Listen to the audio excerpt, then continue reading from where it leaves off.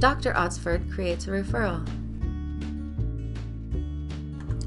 Dr. Ausford is in consultation with an elderly patient complaining of severe hip pain, which the doctor suspects may require a joint replacement. During the consultation, Dr. Ausford can send an eReferral from within the Alberta Netcare portal.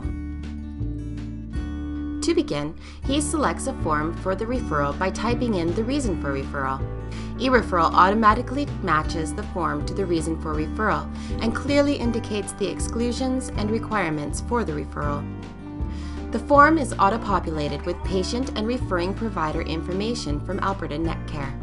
The doctor checks that the patient information is correct and takes note of the patient's preferred method of communication, in this case, a cell phone number.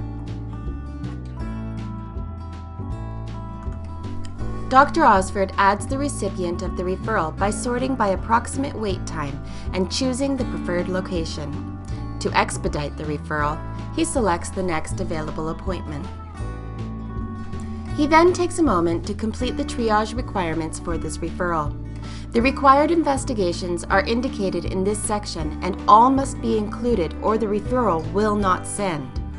Each reason for a referral has standard provincial requirements that have been determined in collaboration with both specialty and primary care.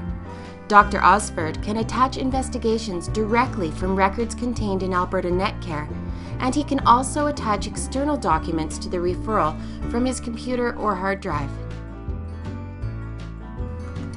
Once the investigations are attached, Dr. Ausford fills in the patient's height and weight, and the BMI is calculated. He also makes note of the patient's current pain medications. A surgical evaluation acuity tool is provided so that Dr. Ausford can give specific information that will assist in the triage of the consult request. The receiving provider will use this information to determine the urgency of the referral and scheduling priority. The doctor takes a moment to make note of his patient's history of high blood pressure before confirming his demographic information, which was populated from Alberta Netcare. Once Dr. Ausford indicates the primary care provider information, the eReferral is complete and submitted. The entire process takes less than 3 minutes.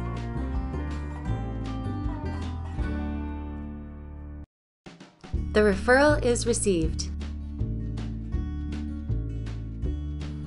At the Edmonton Musculoskeletal Centre, the triage nurse, Tracy, checks her eReferral dashboard for updates. She notes that there are 7 new referrals. When Tracy chooses the triage list, she can see the details of all new referrals and can sort the list by any tab. Tracy selects Dr. Ausford's consult request to review the details.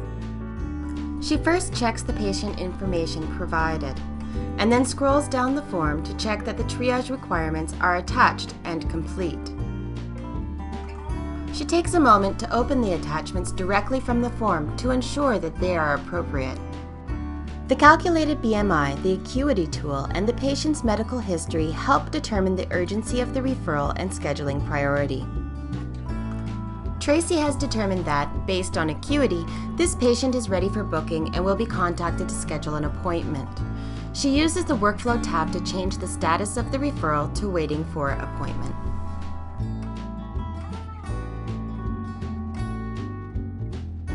Dr. Ausford checks the status of the referral. Back at the physician's office, Dr. Ausford checks his eReferral dashboard. He notices that he has referrals that have been recently updated. He chooses the category and sees that his patient has been successfully triaged and is now waiting for an appointment.